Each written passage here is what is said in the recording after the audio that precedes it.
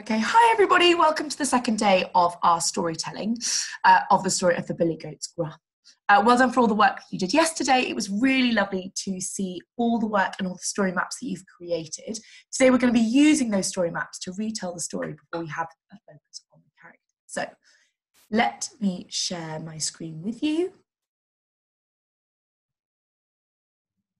Okay, so the learning objective for today is to describe a character. So we're going to be retelling the story to begin with, and then I'm going to be thinking about one of the characters and we're going to be having a go at drawing it and then describing them. So I've got my story map in front of me, as you can see on the screen. I'm going to use it to help me retell the story to you. Once upon a time, there were 3 little Billy Goats, and they were in a field at the bottom of a big hill. But the field had got really dry because they'd eaten all the yummy grass in it. And as a result, they wanted to move to some new pasture at the top of the hill, which was really green and lush and would be delicious with lots of grass for them to eat. But there was one problem. The only way to get to the top of this hill was to go over a rickety bridge. And underneath the bridge, there lived a big, green, terrible troll who had big ears, pointy teeth, and wore big boots on his feet. And he was always hungry. This was a big problem for the 3 Billy Goats Gruff. So, first, the smallest Billy Goat, the little Billy Goats Gruff, crept up to the bridge, and so quietly he tried to tiptoe across it. But then, creak, tap, tap, tap, tap, tap. "Who's that tapping on my bridge?" said the terrible troll. "Just me," said the little Billy Goat's Gruff. "I will eat you for my breakfast, lunch, and tea." "Oh no, please don't eat me. I'm the littlest Billy Goat's Gruff, and I won't leave you full at all. You'll still be hungry. If you wait, there's a bigger Billy Goat's Gruff coming behind me. You should eat him and let me go." Thought the troll to himself. "Okay, you shall pass," thought the little Billy Goat, as he tip, tip, tip, tip, tip, tap, tap, tap, tapped over the bridge and went up into the pasture to the delicious green grass. Yum, yum. Before very long, the medium Billy Goat's Gruff got up to the bridge. He also tried to creep across it, but then tap, tap, tap, tap, tap. "Who's that tapping on my bridge?" said the terrifying troll. "Just me," said the medium-sized Billy Goat's Gruff. "I will eat you for my breakfast, lunch, and tea." "Oh no, please don't eat me," said the medium Billy Goat's Gruff. "I'm only the medium Billy Goat's Gruff. If you wait, the big Billy Goat is just coming, and he will be a much more delicious meal for you, and you will be full. If you eat me, you'll still be hungry." Thought the troll to himself. "Okay, you may pass." "Phew," thought the medium Billy Goat's Gruff, as he went tap, tap, tap, tap, tap, tap, tap over the bridge and up into the delicious pasture and ate the green grass. Yum, yum. Finally, the big Billy Goat's Gruff arrived at the bridge.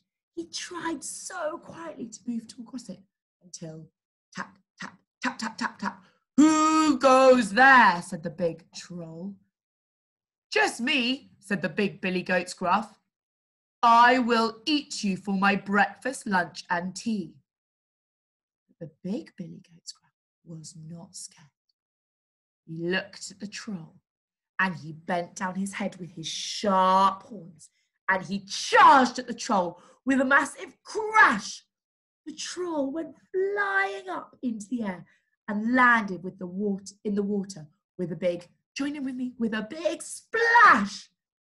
And the troll was never seen again. And the big Billy Goat continued over the bridge and up into the pasture to the delicious green grass. And from that day forward, the troll was never seen again. And the small Billy Goat's Gruff and the medium Billy Goat's Gruff and the big Billy Goat's Gruff could go back and forth across the bridge without ever worrying about the troll catching them for his dinner. I hope you enjoyed hearing the story again. Now you need to pause the video and have a go at using your story map to tell the story to your adult or to another person in your home. Okay, I hope your story went really well and you remembered to use lots of expression. We're now going to focus on some key questions for the rest of our session today. The first question, because our learning objective is to describe a character, is what is a character? Can you remember? Did you get it right? A character is a person in a story. It might be a thing, it might be a troll, it could be an animal, but it's someone in a story that helps the action to happen. There are 4 characters in our story. Who are the 4 characters in our story? Can you list them on your fingers? I wonder if you got it right. Of course, there's the little Billy Goat Scruff, the medium Billy Goat Scruff, the big Billy Goat Scruff, and then, as we can see on our screen, the nasty troll. Today, you're going to have a go at drawing the character of the troll. I'm going to show you how to do it first.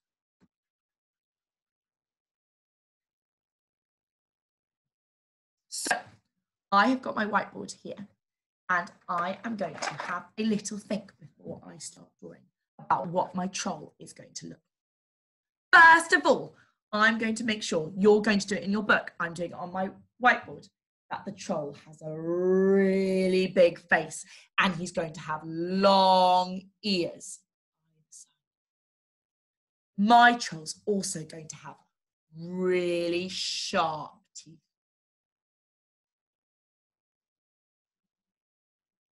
And big eyes.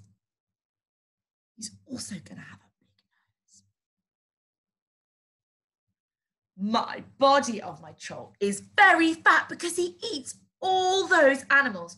So he's going to have a very big tummy. Can you see I've given him a big tummy? And he's going to have arms, have claws on the end. Remember, this is my troll. You are going to be doing your own troll. And then at the bottom, he's going to wear big Wellington boots because he's going to be going splash, splash, splash in the stream. I've drawn my troll. Now, my troll is going to be green. You can colour yours in as well. So I'm going to colour my troll in green. You're not going to watch me colour because that will be very boring. Pause the video now and draw your troll as the first task.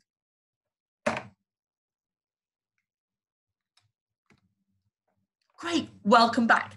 Now that you've done that, we're going to have a go for task 2 of labelling our troll. We're going to be using an adjective and a noun. Remember, a noun is a person, place, or thing, and an adjective describes our noun. First, I'm going to label his long ears. So, first thing I need to do is Fred talk the word long. Long. Long.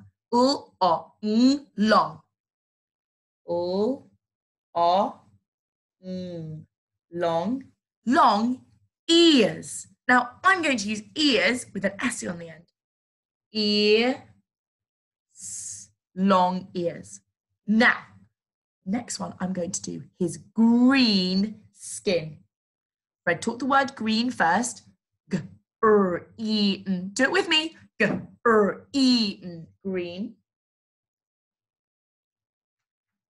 And then do the word skin. Sk-i-n. Skin. Sk-i-n. So, sk-i-n. Green skin. What should I do next? Maybe his sharp claws. I'm running a little bit short of space. Sharp claws. Sharp. Sharp. Sharp. Claws. If you need some help with your sounds, there is a sound mat attached in your Google Classroom. Go and check it if you need to. Sharp claws. I'm going to challenge myself to do one more. I've got long ears, sharp claws, green skin. Oh, I know. I'm going to use an expanded noun phrase. And I'm going to write big black boots. So, big, big, black, b-o-a-k, boots, b-oot-s, boots, b-oot-s, boots. You can see there that I've thread talked, sharp claws, long ears, green skin, and big black boots. I've written it the right way around, but it just looks different on the screen. Pause the video now and have a go at labeling your character with 4 labels, or if you want to challenge yourself, you could even try 5.